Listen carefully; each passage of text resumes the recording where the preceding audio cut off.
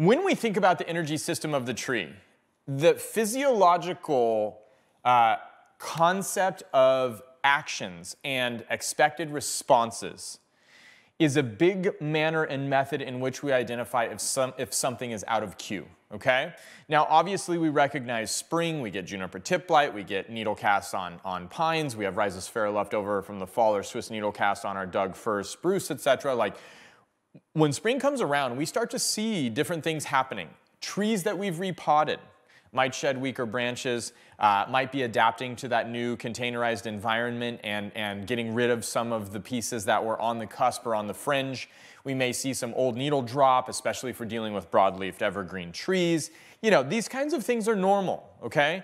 But when we think about the general scheme of physiology, an established root system, a tree that has been in a container for at least a year. Last spring repotted, now we're to the first sort of 1 year mark of its time in that containerized environment, or any tree that is established in a bonsai container.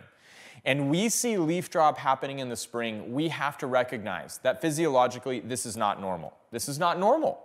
It's not normal, okay? Because when we physiologically think about things, winter color leaving this piece, not leaving, but more than that, the chlorophyll, the iron, the magnesium, the nitrogen, that was stored in the vacuole because it is susceptible to cold desiccation and decay, right? Moving back into the pigmentation, which captures the sun's energy, breaks the molecular bonds of water and carbon dioxide, and reforms it as glucose. So we see this green color returning to the tree. But what we also see is we see pieces that are brown, or we see green pieces as we start to touch the tree. We're looking at sort of the bench that this tree is sitting on, and notice that we have green pieces. Jesus, can you come down here to the turntable, right? And I'm just kind of touching this. Notice that we have green pieces falling off of the tree, right? And I'm just touching, I'm not pulling them off. You see kind of that, all of that, there's some dead in there. This is a tree that's recovering, to be sure, right? But when we see active green pieces falling off of our tree, notice we have color here. We have color, we have photosynthesis taking place. This is not a piece that should be falling off, okay? The loss of foliage right now, not a normal thing. And we say, well, then what is it, okay? Physiologically, and let me just show you this juniper, a juniper that's recovering, and you notice that there are patches inside of these branches where there is a lot of discoloration. Is this juniper tip blight? No, because it's not on the tips of our stronger pieces, right? It's on older needles. It's on second-year needles. The interior pieces and branches are falling off and our tips are staying intact. Big, big indication. Why would you lose older foliar mass? And let me show you this on full rotation, because there are different areas that are stronger, different areas that are weaker, lower branches are weaker, right? Makes a lot of sense. Why would we be losing old needle mass in the spring, right? Tree has stored energy. Tree had this foliar mass on over the fall to store that energy. Tree uses this old foliar mass to continue photosynthesizing as the stored sugars and starches are invested in new growth at the tip. But if the tree does not have a root system that can sustain or support the addition of new growth, or if it has a root system that is receding, it's going backwards, it can't sustain or support the current needle mass, let alone a new needle mass.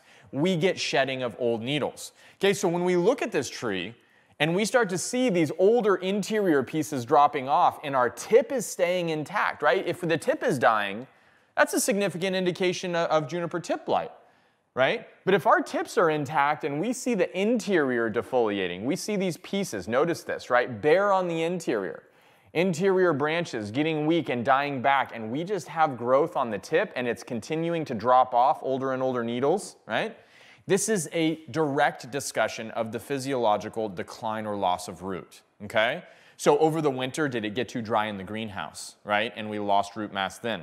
Did it have the wrong orientation in front of a windy spot where maybe the vents were pulling in? Or did we let it dry out in the garden? Did we go on vacation thinking there was going to be wind and something happened? Did the root system suffer a traumatic event and have a recession where cold maybe on the south side of the pot or the north side of the pot, depending on the extremes, was potentially damaged? We lost a portion of our root system, and now we're seeing that loss, repercussion, or that selection effect of the tree shedding its second-year needles and saving last year's needles as the best photosynthetic option to produce new growth, right? But the loss of growth at this time is saying I don't have the root system to sustain what I've already had, okay? And there's ways to check this.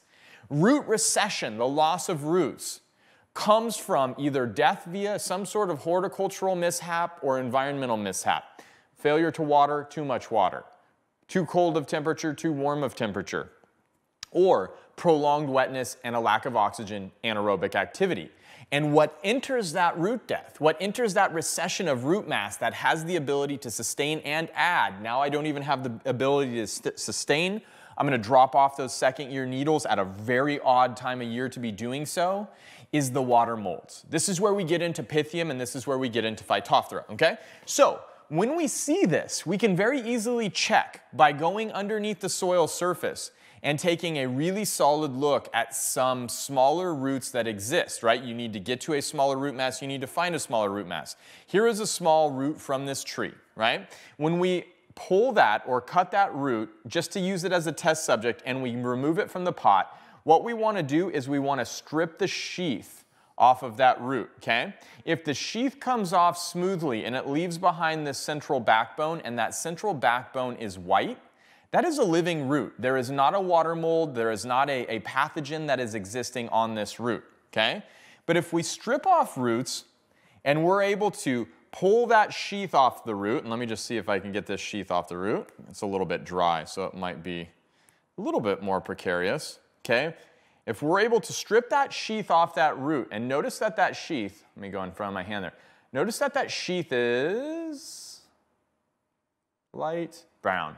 Notice that underneath that sheath, that central stem is brown or black, and oftentimes that central stem on a root that's infected with a water mold, Pythium or Phytophthora, will still be wet. You'll pull that sheath off, central stem, black or brown, and is still wet. That already, shedding of second-year needles, losing foliar mass I should not be losing at this time of year, tree maintaining and keeping tips, not a foliar fungal issue on the tip of the tree, right?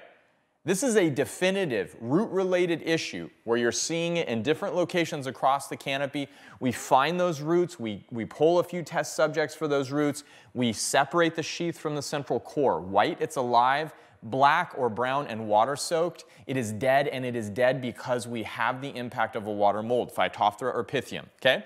Now, common treatment for this, right? I have a tree that's shedding. It does have health. The tips look good. It's a tree that's recovering. I would expect a little bit of atrophy. I know the root system has had some success and failure over the past year, obviously tilting up, right? Tilting up to increase the movement of water out of the container. We water it, we soak it, there's health in this tree, okay? It doesn't need to be kept bone dry. It needs water to excel and survive, right?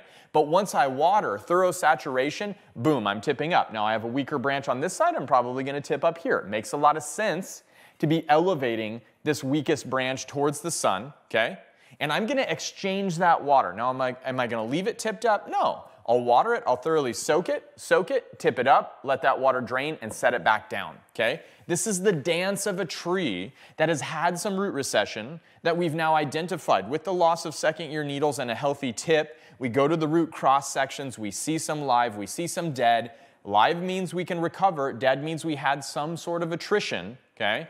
Just the change of oxygen getting into the root system faster and excess water leaving quicker with that angle shift can be all that it takes to rectify a Pythium or a Phytophthora invasion in the roots. But if we see the tree losing further ground, continuing the recession out to the tips, it's not stabilizing after the change of angle over 2 weeks, it's not getting better, in fact it's getting worse, this is where we lean on a drench, right? A drench of an alliette, a drench of a Subdue Max. These are two products, right? When we talk about alliette, typically a Pythium treatment. When we talk about Subdue Max, typically a Phytophthora treatment, okay? And when we're looking at that, if we want to verify what pathogen we're dealing with, we send it to an extension lab, right? Oregon State University pathology lab.